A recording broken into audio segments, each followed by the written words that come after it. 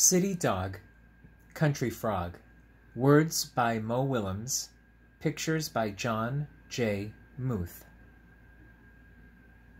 How are you today, my friends?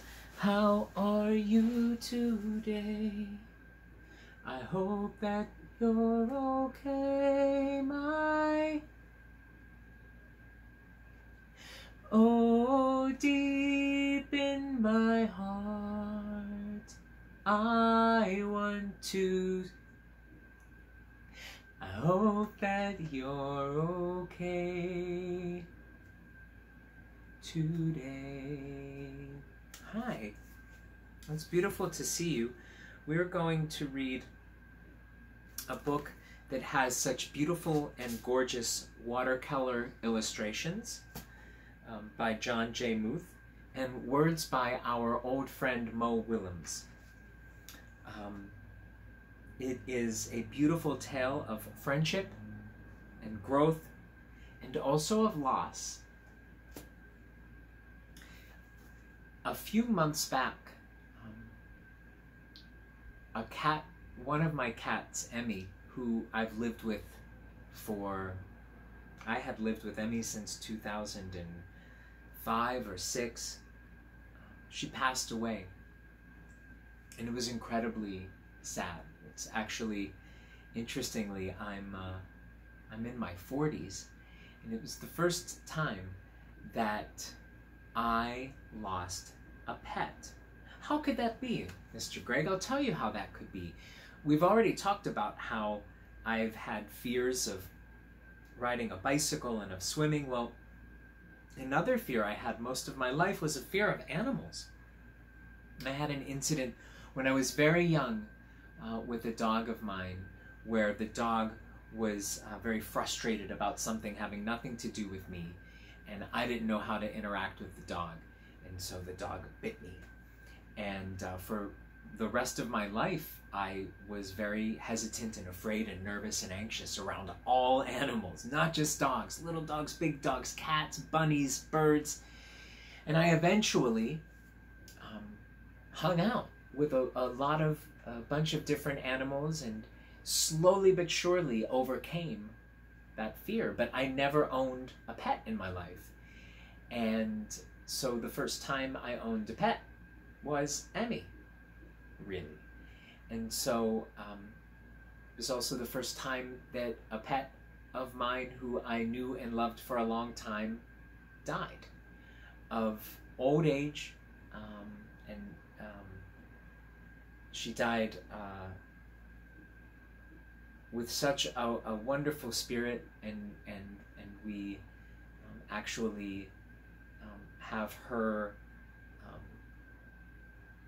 with us in our hearts and in our minds. So this story really touches upon those issues, but with no humans involved. It's a dog, a city dog, and a country frog who become friends in their journey together. So let's read this book, okay?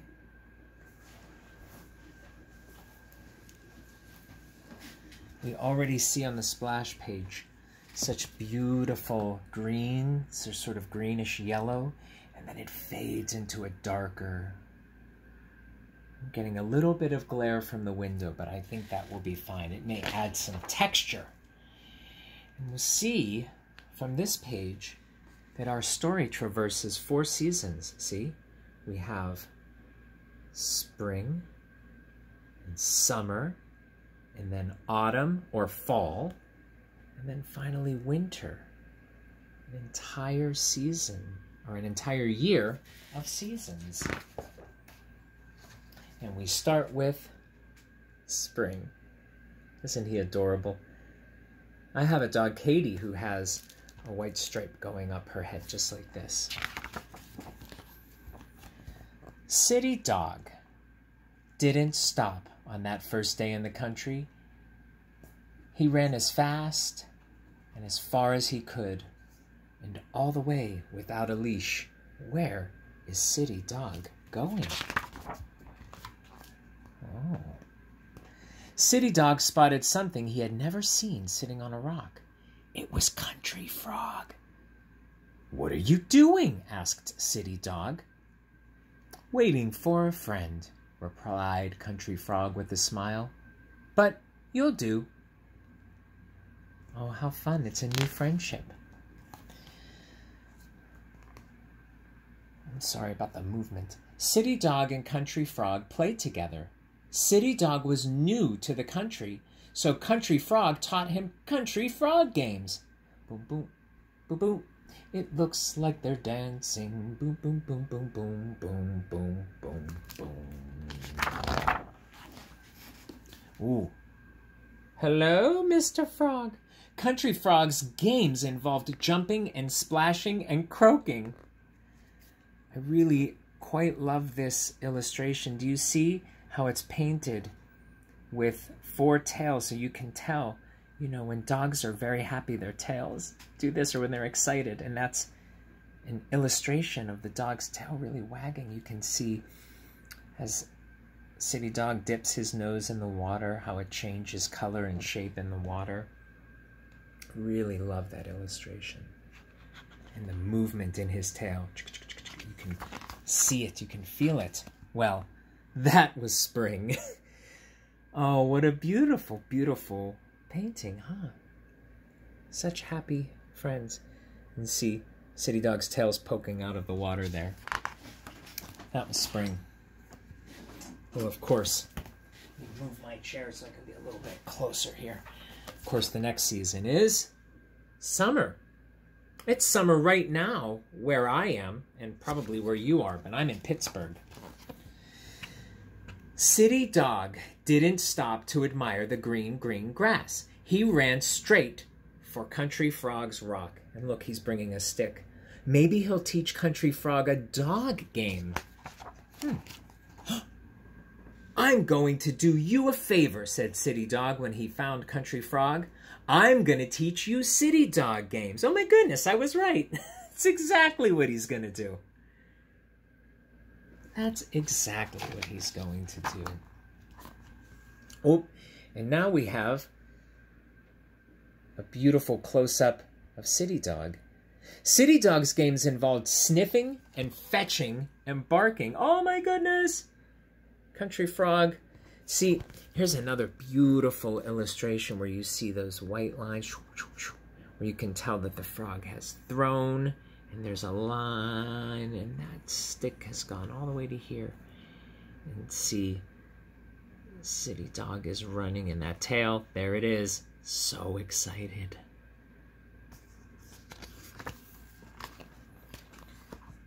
City Dog and Country Frog played until Country Frog was too tired to sniff and fetch and bark anymore. Whew! All that sweat on his head.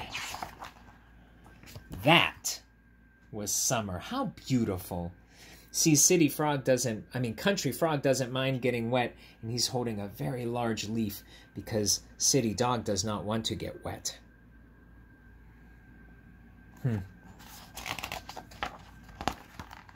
Fall. I imagine in fall we're going to see more warm colors like orange and red and perhaps even yellow. Yep! Wow! City Dog did not stop to sniff the falling leaves.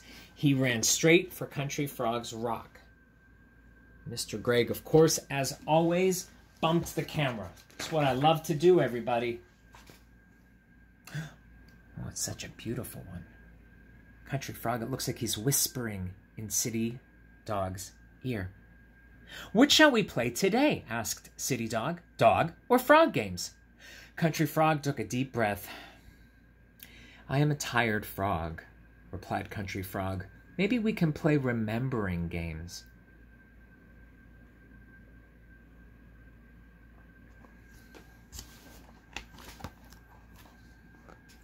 City Dog and Country Frog sat together on the rock. They remembered their spring jumping and splashing and croaking. They remembered their summer sniffing and fetching and barking. I don't know if you notice, but they're sitting very quietly talking and in the clouds. you can see City Dog and Country Frog. You see that? Let me bring that in closer. Right in the clouds. Such a beautiful illustration. And that was fall. Now I want to let you know something. You may know this already, but every creature, everything living, including plants and animals and people, we all have a natural life cycle. And of course, I have a tortoise, and tortoises generally live to be 110 or 20 or 30 or 40. And humans generally live to be 80 or 90 or 100. Of course, dogs, 10 or 15 or more. And frogs have a very short span. So we know that Frog was feeling very tired in fall, and we're coming up on winter. So let's move on to winter.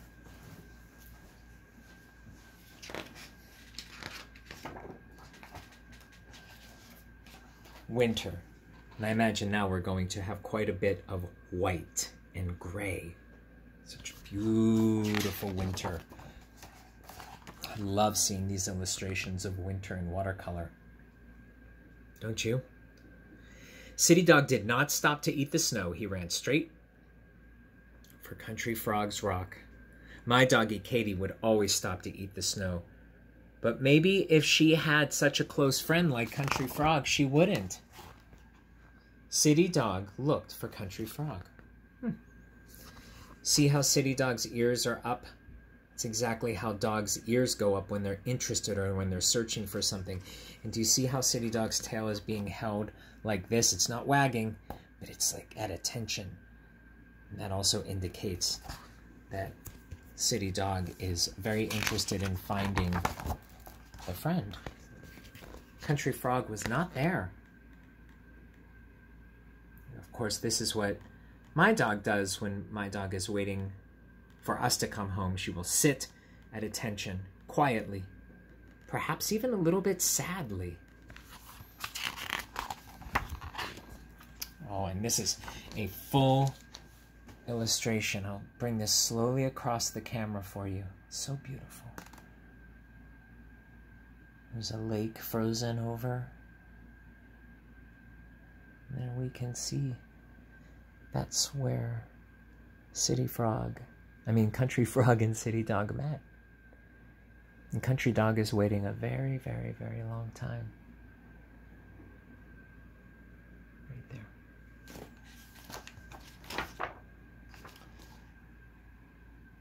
That was winter.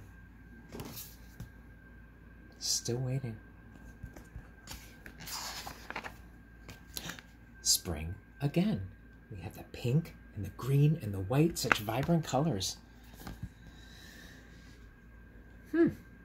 Country Chipmunk spotted something she had never seen sitting on a rock. It was City Dog. "What are you doing?" asked Country Chipmunk. "Waiting for a friend," replied City Dog sadly. Then he smiled a froggy smile. Oh my goodness, it's so beautiful. And he said, "But you'll do." Oh my goodness, and that was spring again. City Dog. By the way, I want to point out to you, I now realize that the splash page goes through spring and summer, and then in the back, fall and winter, an entire cycle, an entire season, right? We're talking about the cycle. And you'll recall at the beginning of the story, Country Frog was waiting for a friend. He told City Dog, "But you'll do." And they made this beautiful friendship. And then after Country Frog had passed, City Dog was sad, but when Country Chipmunk asked what he was waiting for. He said a friend, but and in remembering, right here, you see his face looks so much. Here, let's find Country Frog smiling, because it really is quite outstanding. See right there. And City Dog smiles in a way that is just like Country Frog. He makes a new friend. And you know, it's interesting because although we lost Emmy, you met our friends in the next room, Baby Sue and her 5 kittens. Remember when we went to visit them? By the way, I remembered the name, I forgot. The other kitten's name is Katniss. So there's M and V and Chonk and Katniss and Gray Kitty. And so I was able to make a friendship with a new kitty who reminds me a little bit of Emmy as well. She's very petite, very small. I think she's 6 pounds. And although she may not live with us forever, she may be fostered, or she may live with us. And there will come a day where we say goodbye to her as well. And we find a new friend. And that doesn't mean it's not sad. There's so many emotions involved in everything, right? I mean, we learned a lot of those lessons talking about Elephant and Piggy, and how sometimes you can feel happy and hopeful, but at the same time sad. That's a word. There's a word, it's called bittersweet. I think we've talked about that, where it seems like something is bitter and it's sweet. And sometimes new friendships are like that, particularly if I've lost an old friendship. It's very complex but beautiful. And I think it's very important to talk about it and to share those feelings. I mean, that's the way that we come to understand our feelings and the things around us, is we find people we love and trust, friends, and we talk and we validate, we accept, we honor, we help each other through the process of having our emotions. I'm really happy that you hung out with me today with City Dog and Country Frog, and that you allowed me to talk to you a little bit about my kitty Emmy. And I hope at some point, if you ever want to talk with me about animal friends or special people who you found or lost, very happy to do so. So, I'll see you tomorrow.